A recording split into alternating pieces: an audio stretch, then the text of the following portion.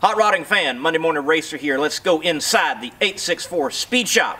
Restoration and fabrication happening in Anderson, South Carolina. Next.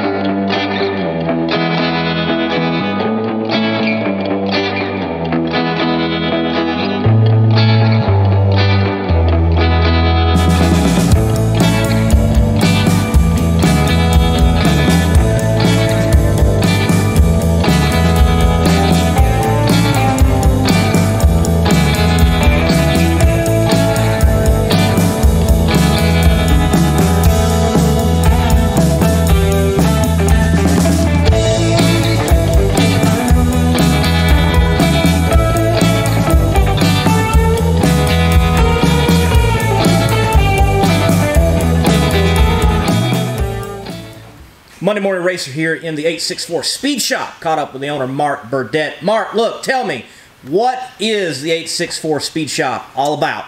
Well, we pretty much do anything and everything. We can build you a car from ground up. As far as paint, we pretty much paint our own projects. I don't do much outside paint work. Any kind of fabrication. Really nothing we can't do here. I mean, we have, you know, some of my equipment's older, but I have machining equipment. Really nothing. I mean, you know, over here to the left of me is a chassis, ground up chassis. It's just pretty much a one-stop shop. There's really nothing we can't do here. All right, Mark, with being able to do just about any and everything, how did you get here? Because I know you being family, you've got a history in motorsports, you've got a history being in the welding business, even the vinyl graphics business. So how did you get into the speed shop with the hot rods and building and fabricating? Well, Lee, you know, most of my life I've raced and had hot rods growing up, kind of did my own thing. Yeah, I was in the welding supply business for many years, but the road I took, I wanted to be in my own business. So I got in graphic design. I was in the graphic business for probably 15 years. And it served me well. But I got to a point where I was just burned out, and I really wanted to focus on hot rods. I was kind of coming to the end of my racing career, so to speak. And I had the opportunity to sell that business, so that's what I done. So I took that money and I bought two 69 Camaros, one convertible, one hardtop, both 4-speed cars. Within about a week, I made about 10 grand. So then it's got me thinking, well, what have I been doing all these years, you know? But back then, let me back up a little bit. I've been full-time now in the speed shop almost 10 years. So we're talking 15 years ago. You could buy cars, I mean, nice 69 Camaros for a song, and you could make a couple grand in a week. And so that's kind of how I got started, just buying and selling. You know, some people say, oh, he's a flipper. Well, maybe I was. Then I decided I wanted to build a car, and so we built a car and we won some shows, and it just kind of snowballed from there. I never really intended on building cars for a living. I don't regret it. I enjoy what I get to do every day. I'm thankful. I have great customers, and I have a waiting list to get in my shop. So we're doing something right. Mark, you got some wonderful cars in here that you're working on, rotating through the shop. Look, let's talk about a few of these projects. This beautiful red Corvette behind me, what's the deal with it? Belongs to a really good friend of mine by the name of Mike Merritt. Mike's owned the car for many years. 67, 4-speed, 427, matching number car. Probably one of the most fun cars I've ever driven. We've done everything to this car you can possibly do. I mean, it's pretty much a new car now. Really not a lot to say about it other than, I mean, the car speaks for itself. You can get in this car. It's been here for a while now. Mike's son had an altercation with the transmission in it, so we had to rebuild transmission, get it back in the car and get it running. Mike's been out of town for a couple months. He's back now, so this car should go home Monday, Tuesday next week. I'm gonna kind of miss it. I've been driving it to lunch every day, Mike. You know, it's just a fun car to drive. Mark, you've got a car in here that is affectionately known as the Goonie Bird. It's this Falcon station wagon. It looks like you got a lot of work to do. Dive in on that project for me. Belongs to Tony Getzinger. Tony's been working on the Goonie Bird for a few years now. Chassis under the car was built by J. Ed Horton. Some of you race car guys and drag race guys will definitely know who that is. It's a very unique piece. 62 Ford Falcon, 2-door station wagon with about every upgrade you can think of. He's going to use it for autocross and car shows. Tony's a big car show guy. It's got a supercharged big Ford motor sitting under the hood, 6-speed. Pretty much everything that's done to it is one-off from the gauge panel, with the exception of the Kendig door handles. But everything else is just pretty much one-off. I mean, it's going to be a crazy car when it's done. It's definitely a rare car. And Tony says he has a story why it's called the Goonie Bird. So we'll leave that to him, because I really have no idea why the Goonie Bird, but it is what it is. Mark, look, that Charger, that white one, is a beautiful hot rod you've got sitting in here in the shop. It's certainly not a Challenger, but you have said that it has been a challenge to actually work on that thing. Tell us about it. It is. I love Mopar, I love Ford, I love Chevy. I'm a hot rod guy. I'm not a brand guy. I'm a hot rod guy. So we'll build you anything here in this shop you need to. But with that being said, some of the Mopar parts are very hard to get your hands on. It's not like the Camaros or the Mustangs or some of the other stuff we do. I can normally have parts within a couple of days.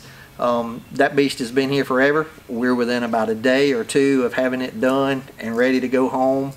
Belongs to a guy named Cubby Hall, super nice guy. Known Cubby probably 15, 20 years now. And that's his baby.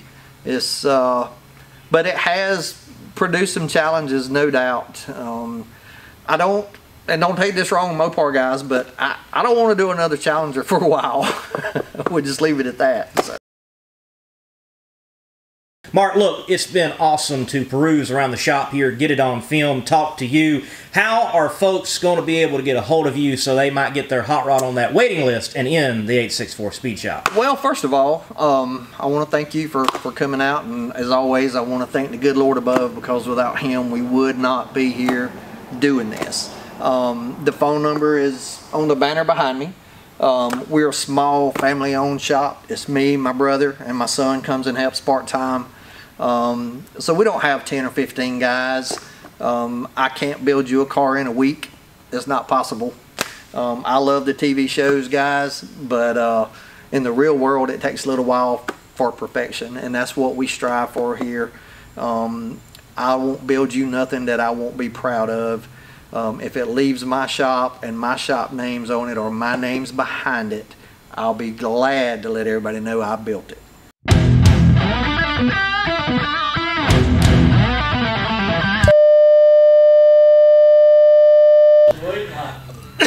I'm trying, man. It won't come out. That makes it fun. Check out the Monday morning. You got to get away from my face, man. That's hilarious.